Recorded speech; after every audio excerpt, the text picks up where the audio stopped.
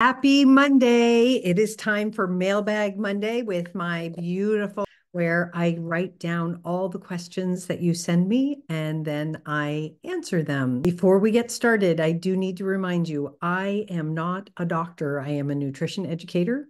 I do not treat, diagnose, or prescribe. And I also want to remind you that I am not your personal wellness professional. So if you ask me a question that would require that level of interaction, I'm happy to work with you. I'm happy to support you, but I cannot do that in this forum. Okay, so we are going to get started. And our first question is salt.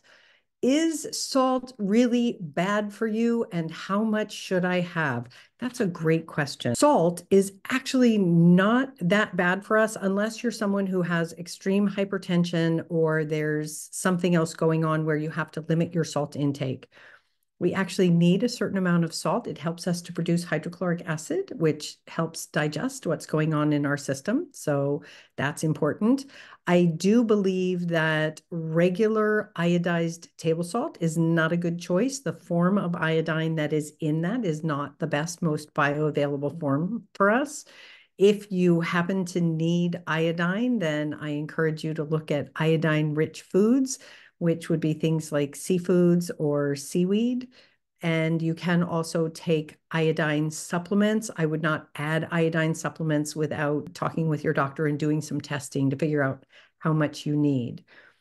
How much salt do you need? Well, that depends on how your personal body happens to handle it. I think for a lot of people, adding a little bit of salt to our food to season it, to make it more flavorful, is not a bad thing. If you have concerns about the amount of salt that you're consuming, then I do encourage you to work with somebody and to figure that out. But salt is not, in my opinion, bad. As a matter of fact, a no salt diet is not good for us. If we don't have enough salt, then our electrolyte levels can go down, and that can actually be really not great for us. It's seriously challenging. Okay, pork. So this says, we are trying to limit our red meat consumption. Should pork be considered as part of this adjustment? Pork can be a great choice. Pork is considered a white meat. So if you're trying to avoid red meats and you don't want to have just chicken or fish, you could add pork. So that's great. I do encourage people, if they're adding pork, to look for good quality pork. We want to make sure that it is pasture raised. And we also want to make sure that it does not have added nitrates, nitrites, those kinds of things. So making sure that you're getting the best quality pork that you can.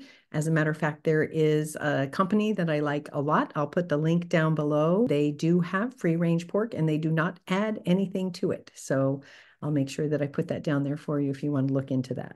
And then the last question that I have is cup. How much is a cup in tablespoons? And that's actually a great question. We do a form of measurement that sometimes makes it very difficult to understand how to translate from one thing to another. This is where it probably would be great if we were using metric, but we're not.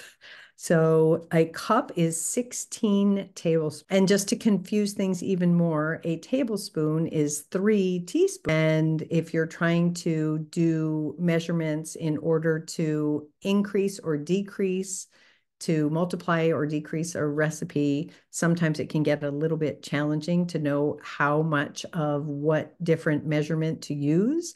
I will share, I actually have something that helps with that. I have a free handout on how you measure, and it's on an 8.5 by 11 sheet. I encourage you to print it out, stick it on the inside of a cupboard, and then you will always have the measurements there when you need them. So I'll put the link to that down below. But to answer your question, a cup is 16 tablespoons. So those are the questions for this month. Thank you so much for watching. And thank you to the people who wrote in with their questions. I really love that. I love having these so that I can answer them for you. The link is down below. If you have a health, wellness, nutrition question that you would like answered by me, the ingredient guru, I am going to put the link down below. I encourage you to fill out your questions and share. Thanks so much. And remember, folks, in all you do to make today a healthy day. Bye now.